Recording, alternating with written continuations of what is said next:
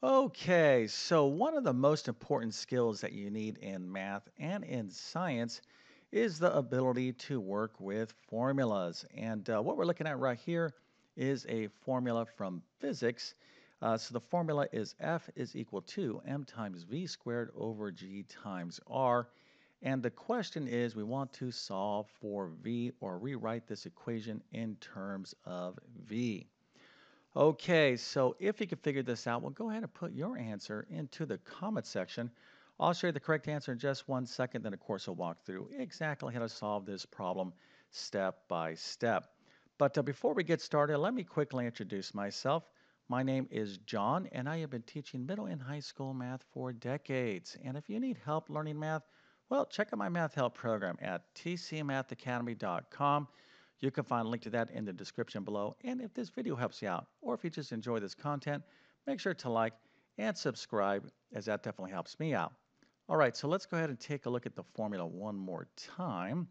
So F is equal to m times v squared over g times r. And what we're looking to do here is solve for v. So v is equal to what? Well, let's go ahead and take a look at the answer. The correct answer is the following. V is equal to the square root of f times g times r over m.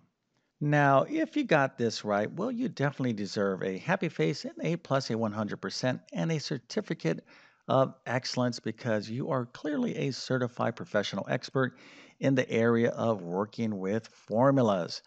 All right, now for those of you out there that are a little bit lost, well, the first thing that we have to make sure you know how to do before you can work with a formula is you got to be able to solve equations in algebra. Okay, so the way this kind of works when you take a typical algebra course is you learn how to solve basic one-step equations like 2x is equal to 8, and then you move up to, this is one step because it only takes one step to solve this equation. Then you have things like 2x plus 1 is equal to 10. This is a two-step equation. Then you have multiple step equations. You got to learn how to solve equations before you move on to solving for a particular variable in an equation. All right. Now, of course, this is generally, we see multivariable equations when we're talking about formulas, but this is a very important skill, again, as I kind of indicated in the beginning of this video. But before you take on formulas, you got to make sure you understand how to solve equations. Now, if you're struggling with equations, then it's probably a pretty safe bet that you're struggling with formulas. And if you need review in any of these matters, I'll give you some specific suggestions here in just 1 second. But I'm going to go ahead and make the assumption that you are reasonably okay with solving equations. All right, so again, here, what we want to do is solve for v. Now, I'm going to give you a hint here, just in case you were confused or maybe a little bit not quite sure how to start this problem. So m times v squared over g over r. Okay, so this is equal to f. Now, I want you to think of this equation. X over 2 is equal to 1 over 8. So this is a basic algebra equation, but what we have here is one fraction equaling to another fraction.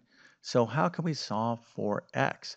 Because this is one fraction, and if we can think of this other side of the equation as one fraction, maybe I just by putting it over 1, well, we have one fraction that's equal to another fraction. Of course, this is a very simplistic kind of model of what's going on here.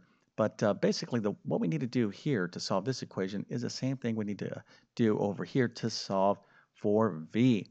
All right, so that's a bit of a hint if you kind of want to just, jump ahead and see if you can figure this out. But let's just review real quick how to solve for a particular variable when there's multiple variables going on in an equation or a formula. Okay, so here is a simple example.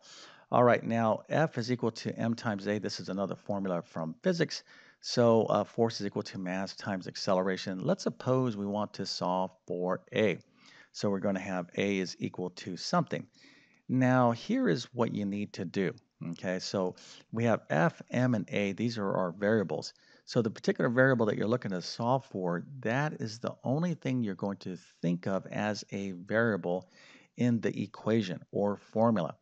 And this requires a bit of a mental jump, but let's go ahead and kind of see that over here. So f is equal to m times a. I'm only thinking of a as a variable. So m and f for all practical purposes, are just effectively numbers.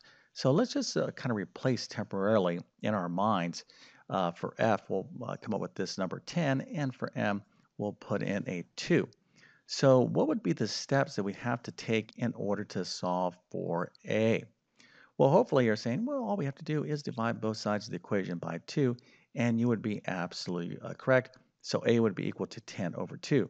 But what is in front of the a? Well, it's an m. Okay, so over here, when we're looking to solve for a, all we have to do is divide both sides of the formula by m. So force over mass is equal to acceleration. All right, so that's just a basic kind of review on how to solve for a particular variable when you have multiple variables going on in an equation or a formula.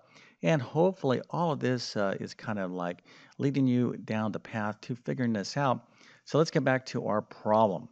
Okay, so again, we're going to just think of the v, the variable v, as the only variable in this formula.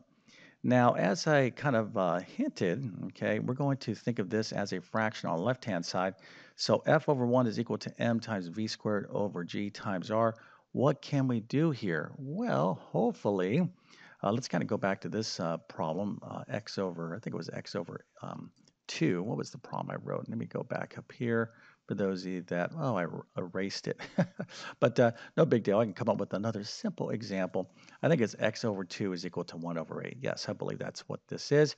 So what we can do here is use what we call the cross product. It's super easy. This is effectively a proportion. So 8 times x is 8x, and 2 times 1 is 2. So now I can solve for x by dividing both sides of the equation by 8. Okay, so this is how we solve this. And that's what we're going to do right here. We're going to use the cross product because this is effectively a proportion. Now, even if you don't know the names of these things, this is basically the easiest kind of approach. So mv squared times 1, we'll have that on one side of the equation. Let's go ahead and take a look at that right now. So mv squared times 1 gives us mv squared, and then f times gr gives us fgr. Okay, so this is like our first major step to figure out how to solve this formula for v. Okay, now what do you think we're going to do here? Well, we want to isolate this variable, but we have an m in front of it. So what would be the next step? And hopefully you're saying, hey, Mr. YouTube Math Man, maybe we should just divide both sides of the equation or formula by m. And that's exactly what we're going to do, right? We need to isolate this v squared. So all I got to do is divide both sides by m. And of course, you can see that step right there. So m divided by m is 1, and that will give us 1v squared or v squared over FGR over M. Okay, so we're down to here. So we have V squared is equal to FGR over M. Now, hopefully all of you are saying, yes, Mr. YouTube Math Man, I know how you're going, how you're going to get the answer.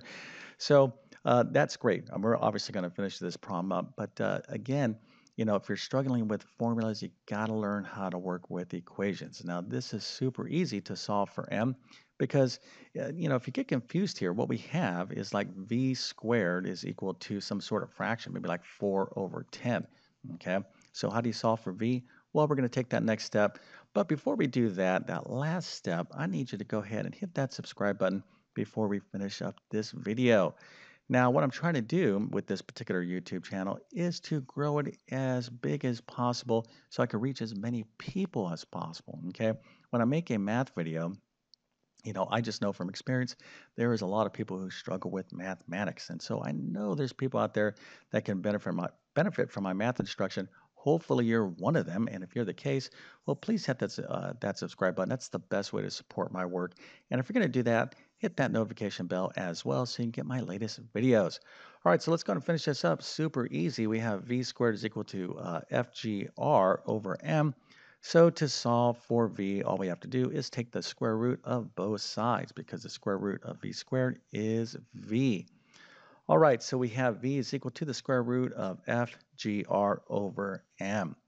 Now, some of you might be saying, well, should we put a positive and negative into it? Well, because this is a quadratic equation, we possibly could, but I'm not going to really kind of, you know, highlight that point right now. That is an important point when you're solving quadratic equations. But remember, this is a formula, okay?